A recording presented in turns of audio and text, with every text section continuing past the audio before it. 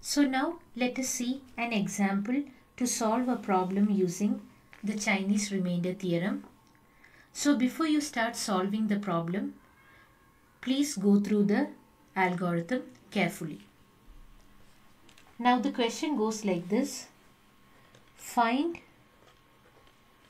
the solution using CRT. Now what is CRT?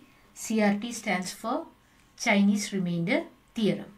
The question is, x is congruent to 2 mod 3, x is congruent to 3 mod 5 and x is congruent to 2 mod 7. Now we may convert these into equations. So how do you do that? X is congruent to 2 mod 3 can be written as x mod 3 is equal to 2. Now x is congruent to 3 mod 5 can be written as x mod 5 is equal to 3. And x is congruent to 2 mod 7 can be written as x mod 7 is equal to 2. So what are we supposed to find out over here?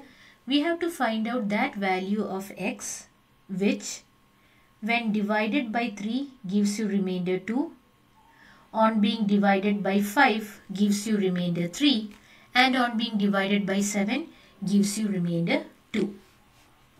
So let us start with the solution. So the first thing that you should identify is the number of equations given. We can see that there are 3 equations.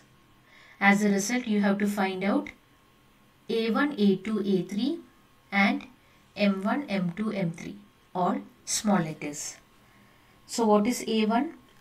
A1 is equal to 2. What is A2? A2 is equal to 3. And what is A3?